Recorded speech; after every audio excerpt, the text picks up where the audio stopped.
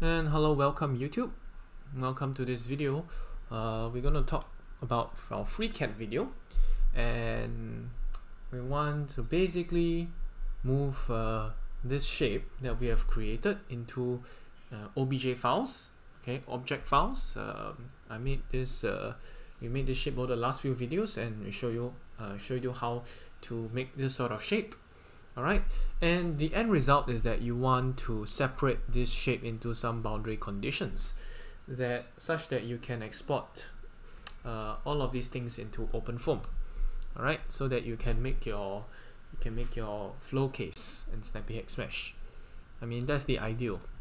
So if you were to do that, I haven't talked about OpenFOAM meshing yet, but at least on the freeCAD side, how can you separate these things into boundary conditions? Like, okay, what you see here, I have this piping section boundary condition, inlet, I have this part, I can separate this into inlets, outlets, the shell things, and of course this piping section. Okay, how do you do all of this in the most convenient manner? Alright, so that's the idea of this video. How do you separate the thing out into all of these so that you can export all of this as an object file individually. So yeah, so that's the aim of today's video. For today's video, remember, this is this method works for this case. It may not work for all cases, but I'll roughly show you what I mean. Alright, so I'll just delete all of this and let's bring you back to where we were the last video. Alright, so let's turn on this pad. Alright, so last video we were doing something like this. Alright, we were having this shape. Alright, so there's some good and some bad of it. If you want to select the faces, it's kind of a little crappy. Not say crappy. It's a little difficult to select the faces because these things are still like in hemispheres, and you see the center pipe is like in pieces. If you can see, I can't select all the faces of this pipe in one go. In fact, this pipe is actually like made into like 2 or 3 pieces here. Can you see? So the center pipe doesn't select as well as, let's say, the outside pipes. You can see the outside pipes, I can just select them, and the whole surface is highlighted. So I don't want that. I want a surface where, you know, I can start easily selecting things. Alright, how do I do that? Okay, one of the ways you can go about doing it is to refine the part.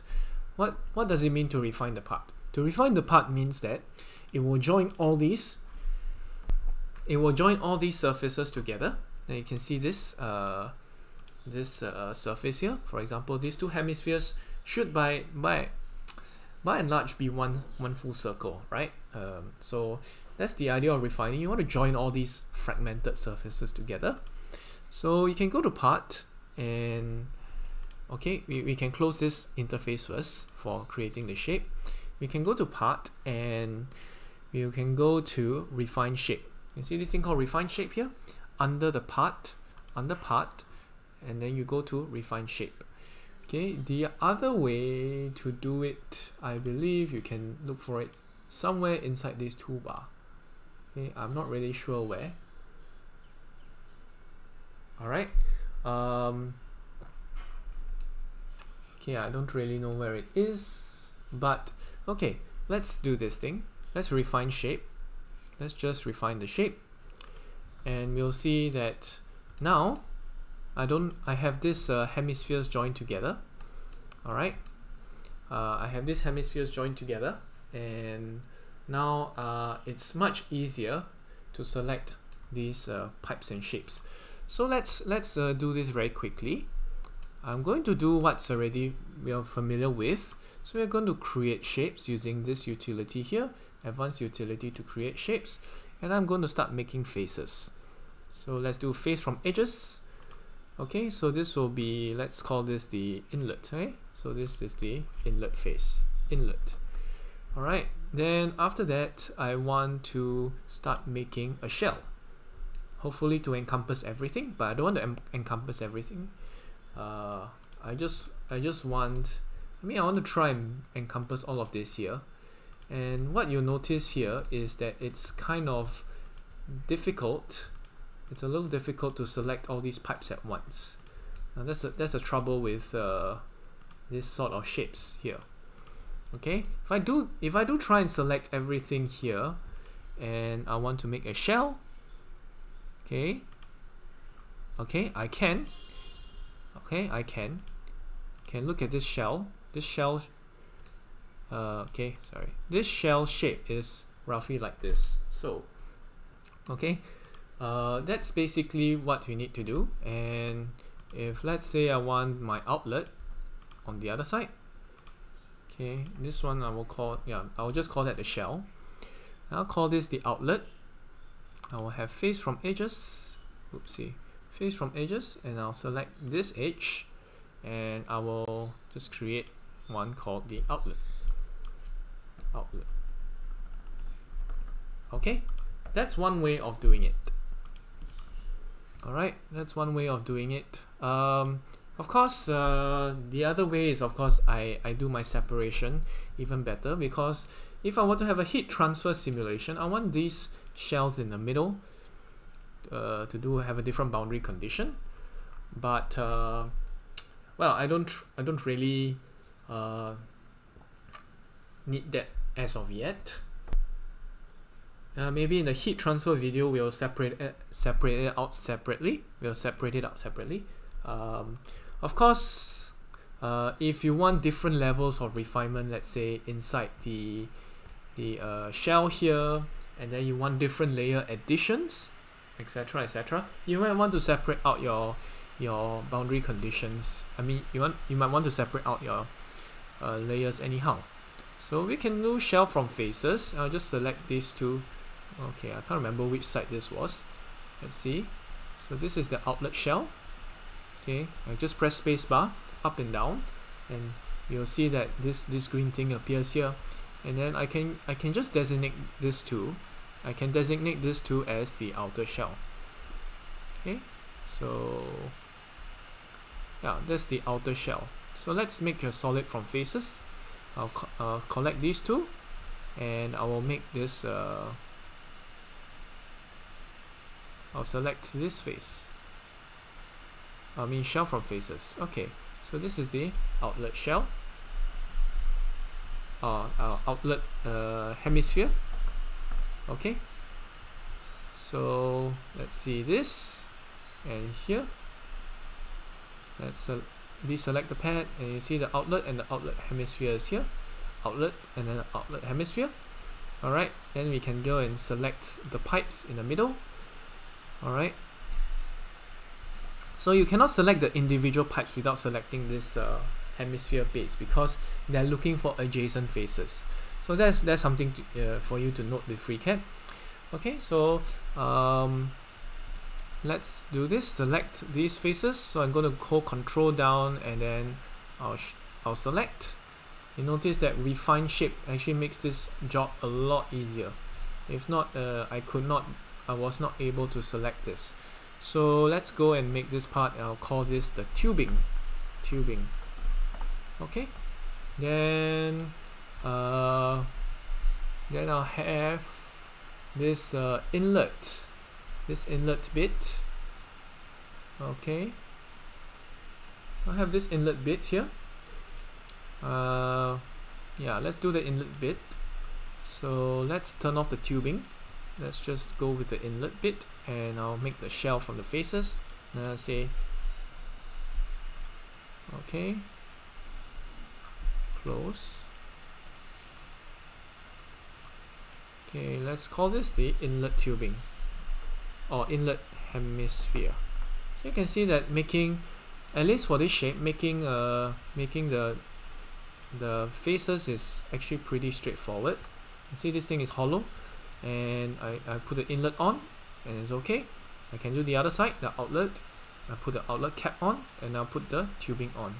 So once I do this, I can actually just export each individual as a STL or whatever not file. So I'm just going to make a new folder. I'll call this the heat exchanger demo folder, okay, or heat exchanger demo 1. Alright, and I'll just export everything there. Okay, so I'll just highlight this inlet and I'll export as inlet.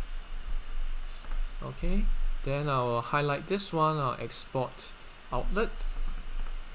Then I will go for the outlet hemisphere. And then I'll go for the inlet hemisphere. And then I'll go for the tubing part. Tubing. Alright, so let's open this up in ParaView.